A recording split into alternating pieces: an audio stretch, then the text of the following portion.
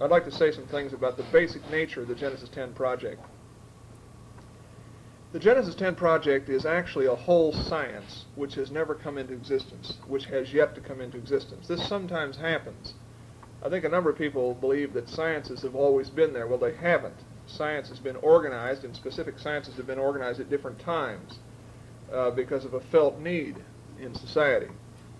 The Genesis 10 project has not yet come into existence as a science, although there have been a series of authors in the past, especially the 18th century, men such as Jacob Bryant and William Stukeley, who tried to bring this science into existence and tried in a fairly effective way at least to get the idea implanted. They didn't succeed at the work, but at least the idea was there. In my judgment, the Genesis 10 project has not succeeded for three reasons. First, the spiritual, and then the empirical, and the mystical or poetic. There are three different reasons why this science has not come into existence. And perhaps first of all I should define what the science consists of.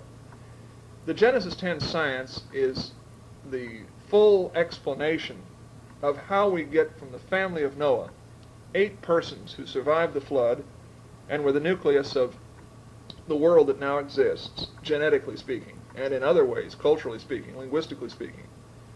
How we get from that nuclear family of 8 persons, 4 men and 4 women, to the concrete record, the empirically evident record of the nations. How do we get from the family of Noah to the pharaohs of Egypt? How do we get from the family of Noah to the Dravidian stock, the black stock of East India? How do we get from Noah to the first Kish order, the Sumerians? In detail, what was behind the Tower of Babel? What was the purpose of the Tower of Babel?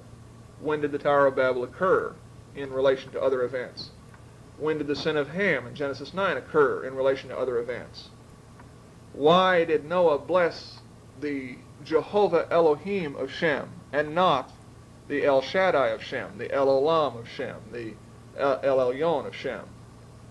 Why is it that the Euro-Altaic stock of Eurasia have as their generic name for God a form of the name An or Anu, which is the heaven god of the Sumero-Akkadian pantheon, and so forth and so on? It's a whole immense, absolutely immense subject. I suppose you could say it's the fundamentalist version of anthropology, or the fundamentalist version of archaeology, or the fundamentalist version of a variety of other things, but really it isn't. It is a science that does not exist, and evangelical scholars have not brought it into existence, and for the most part they're not trying.